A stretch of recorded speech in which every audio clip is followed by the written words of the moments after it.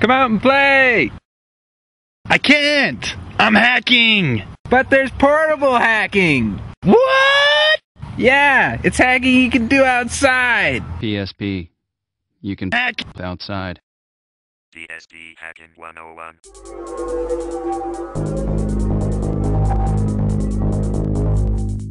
And that was Pox's ad spoof for the PSP commercials you've probably seen on TV. Hope you guys had a laugh at that. Yeah, it was fun. How long did that take you to animate in Flash? A couple days. How many days, huh? Well, you know, at night. A couple hours a night for a couple days. All right, so what are we going to be covering today? Well, first of all, we're going to finish off our PSP to TV adapter. Well, part 3. Part 3. And it doesn't really involve PSP to TV in any way. No, just, yeah. It's just the process that this PSP has gone through to get it to be viewable on the screen. Yes, this is our last resort. Which is actually a pretty decent method. Yeah, it works. I don't want to ruin it for you. You have to see the segment. Yeah, you just don't get a PS2 controller compatibility thing. No. But you get to play it the way it was meant to be played, with the controls of the PSP and the nub and... Sure. Whatever you say. Yeah, if you had a real analog controller, that'd be like cheating, man. You couldn't do that. Anyways, we're also going to be covering loading or running games that require a firmware of 2.0 or above on your 1.5 PSPs. Yeah. It's still in its early beta stages, and they have some issues with some games running, and the games that do work have issues with memory saving. But now you can play GTA Togobot on your 1.5 PSP without having to upgrade the firmware and downgrade again. You just can't save or, continue on where you left off. You can on GTA. Really? Yeah, and Togobot, too. They've been working on that for a while, though, with the ISO rips anyways. Well, yeah, we'll get into it in a second. Here we go. You already know who I am, but we've got a new person. Working under the alias of Jesus Stole My Prostitute, and by the way, your mother is drunk, and PSP Hacking 101 does not approve of that. Okay, anyways, back to the segment. We're showing you the new game loaders. Mainly MPH's game loader, which will allow you to run the newer games that require the 2.0 and above firmware, and the ability to run them on your 1.5 PSP, so you don't have to give up all the fun stuff that you can still do on the 1.5s. There's the MPH, which is the original, and he released a source code, and there's also Run UMD. Now, Run UMD is the simplest one. All you gotta do is just say, take Grand Theft Auto, and just pop it into your PSP, and run it.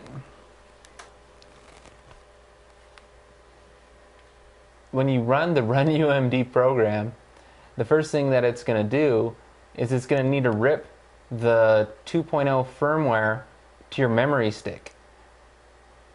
And in order to do that, you just hit the circle button, and it'll go ahead and do that. It'll rip off all the files that are necessary from 2.0 and put them into a directory X on your PSP. Now, if you want to use the MPH loader, you're going to also need these files that it's making right now on the memory stick. Now, after this process is done, you just go ahead and press X and it'll run the UMD. Now, this is just an experimental loader, so it doesn't work with a lot of games just yet, and they've reported some problems with GTA. So if you're really wanting to make use of this, you're probably going to have to go and use the original MPH. Hopefully this will change in future versions. Now, Jesus, do you understand what's going on here? Basically, Pox, what you're doing is you're letting gamers run the new games on their old firmware by making the games think that they have the new firmware. God bless you, Pox. God bless you. Actually, it's not me. I'm just spreading the news. It's MPH and other developers that are really making this possible. So it is more you that are Jesus, and somewhere there is a God who has come up with this infinite wisdom. Alright, so this is ready. After it creates the dump of the firmware, Just hit X and it'll launch the game. Just check our show notes and we'll give links to the list of games that are compatible with the different loaders. GTA on a 1.5 PSP. And all that was required was just to pop in the UMD and launch the eBoot. And from now on, all you have to do is just hit X whenever you go to it again. You don't have to re-rip the files to the memory stick. Pretty simple. Do you think you could do that? I think I can play the game. I'll have you around to do that. But obviously, the viewers out there are more computer savvy than Jesus is. Now, Still trying to figure out the sandals. Did you get the walking on water thing down? Yeah, well, you know, it's a challenge, but every once in a while I pull it off just for parties. All right. So if you're using Run UMD, then it does everything for you. But if you're going to run MPH game loader, then you're going to need to take the firmware 2.0 and you're going to have to dump it into file format on the memory stick. You can either take the files that were created with the Run UMD and move them over to the appropriate folders, or you can use MPH's program, PSAR dump, or you can also use the MPH's firmware launcher, and there's a feature in there to dump the firmware files from the updated format into the files format. Does that make any sense, Jesus? Makes perfect sense. Would you be able to repeat it if I asked you to? Basically what you're saying is you're going to need firmware 2.0 in files format. You can use the PSAR dump to obtain it or my firmware launcher and use the function to install firmware. Your firmware launcher? I'm sorry, what did you just say? Your firmware launcher? Your firmware launcher. My firmware launcher. Basically, if I had a firmware launcher, you could use it too. Now, the MPH loader can also be used with the UMD emulator, so you can actually run ISOs. Some people frown upon this, but hey, whatever you want to do, just be responsible. Whatever floats your boat.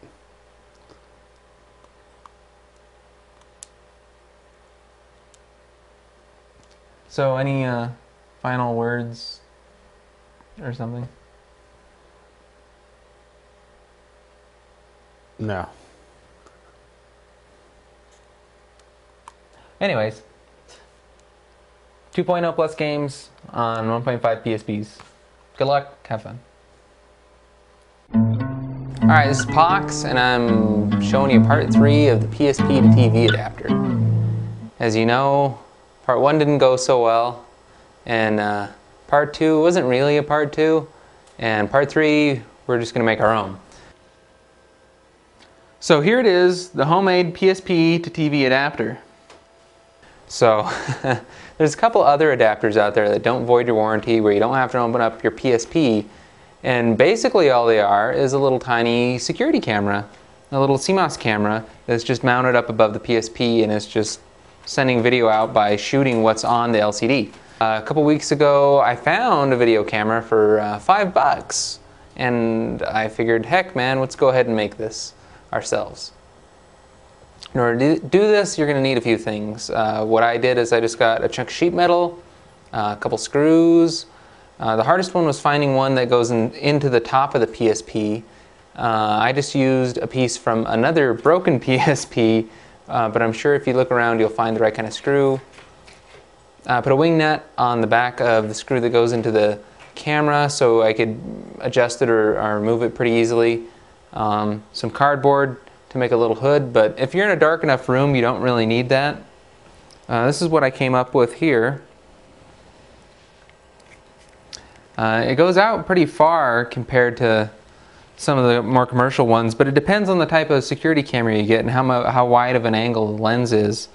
First off, you take whatever security camera you end up finding, a nice little one preferably, or else you're going to end up with something really big hanging up on your PSP, and just go ahead and get a ruler out and, you know, hold it up until plug it into a TV so you can see what it sees, and then hold it up so you can see all of the PSP screen. And then you're going to know how high you're going to need it to be.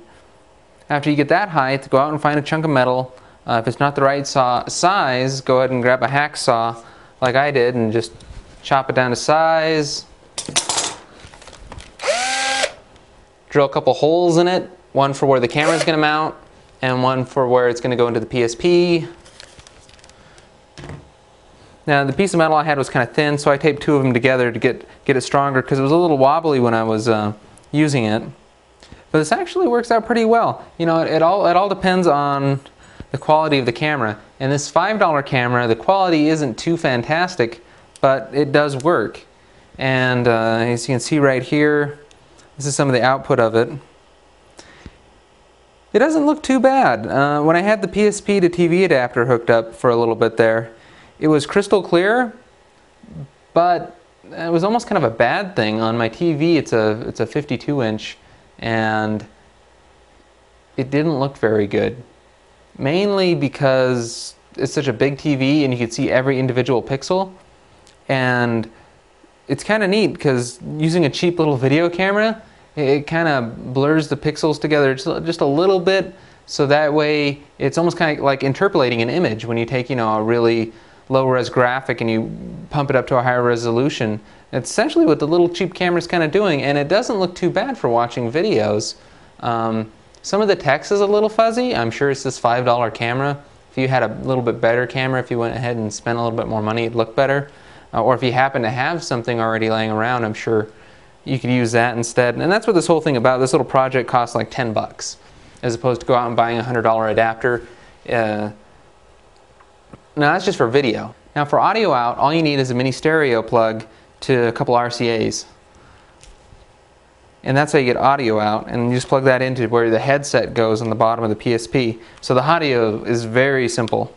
And then the video coming out of the camera, just plug that into your TV, and you're all set to go. And if you do have a problem with a lot of light, if you're in a fairly dark area, it's not much of an issue, but if you're in kind of a bright area, you want to make some kind of a sheath to cover this up with to block any outside light sources. And you just take some cardboard, or this is card stock that I took, and I just cut it to fit around the PSP in the camera area.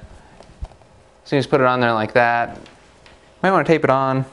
Now I can't really take a whole lot of credit for this. I saw this way back when the PSP to TV came out. Somebody had, I think it might have even been the makers of it, they put out essentially what those other units are. It's just a simple little camera mounted high enough above the LCD to see the PSP's LCD.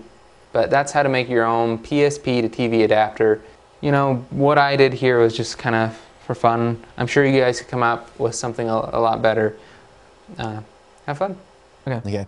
And that was Pox's little project. You know, for like less than 10 bucks, it didn't turn out half bad. Yeah, the clincher was that you had managed to find a $5 bargain bin basement Fry's Electronics, Las Vegas. little camera for $5. But you know, the quality of it isn't that great. But you know, like I said, but it's not that bad, especially compared to what I had almost working before.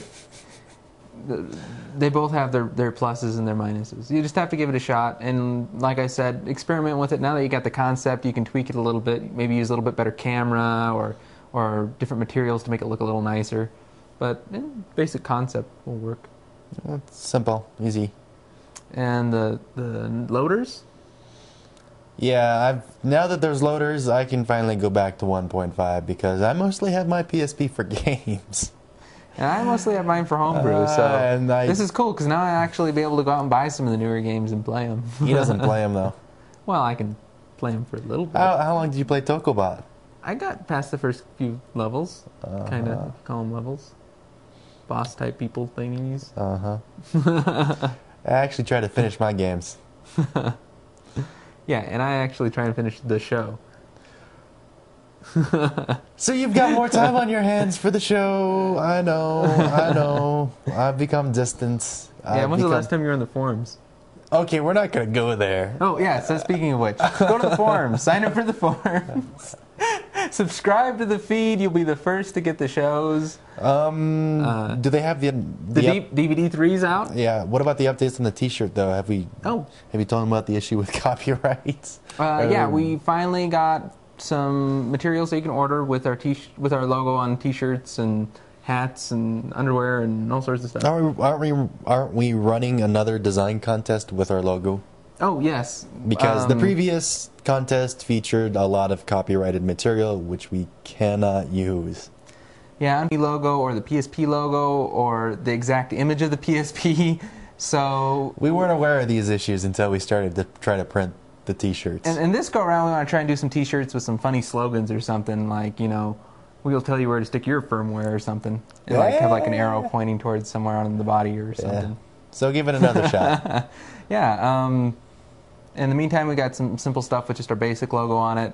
But the place that we're going through will allow us to put as many of these on as we want to. So Cafe Press. The Cafe Press. Yeah, we'll be able to put a few different ones to choose from on there. And for all you ladies, there's the thong. The thong. I didn't choose it. He didn't choose it. Death Girl did. She wanted one. If you need help, She wants to put it in the show. and then dial your operator. Okay, anyways, don't get our readers. That was episode 13. It's in the can. Alright, see you guys.